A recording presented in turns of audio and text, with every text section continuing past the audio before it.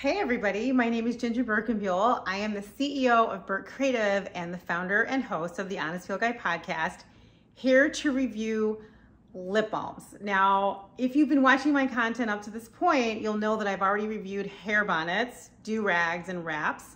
And I've also reviewed candlestick matches, which was a lot of fun. You can't have a candle without a match.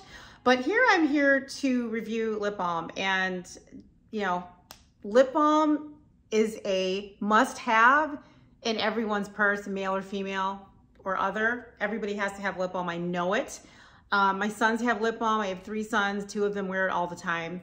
So I'm actually here to talk about different lip balms because I have so many lip balms in my house. They're all over the place. I thought, you know what? It's time for me to review these things because some of them are really expensive and some are really cheap and other ones are just no good at all. So we'll see what happens. I'm gonna actually talk today about L'Occitane. I'm probably pronouncing the name wrong. It's in French. Somebody correct me in the comments, please. Oh, and by the way, if you could please subscribe to my channel, I would greatly appreciate it. So L'Occitane, they have a really amazing lip balm. It says ultra rich lip balm, ultra rich, made in France. And I've bought a lot of their products and I do love their products a lot. I've never purchased their lip balm. I kind of have a sense that they're jumping in on the lip balm game.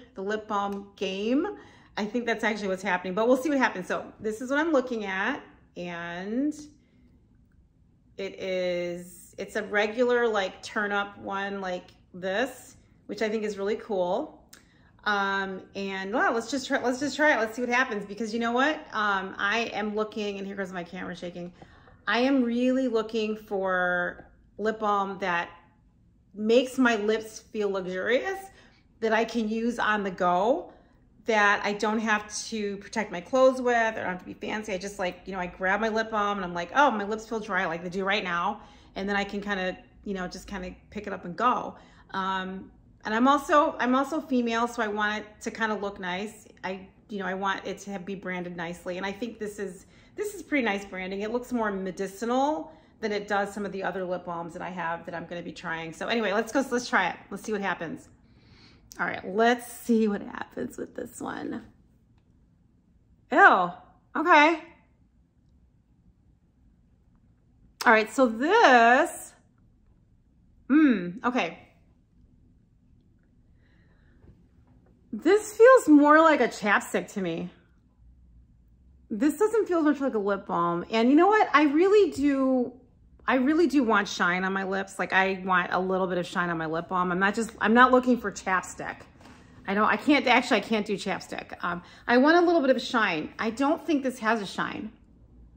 It comes on, it puts on like a chapstick.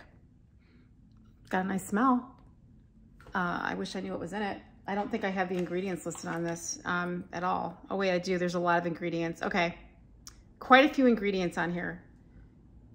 I know you can't read that. That type is way too small and it's not even in focus. But this is okay. I think you need to warm this up a little bit. So I'm gonna put this on my maybe. This is gonna be on my maybe. This is not on my go-to lip balm list. And I think it has a weird sensation.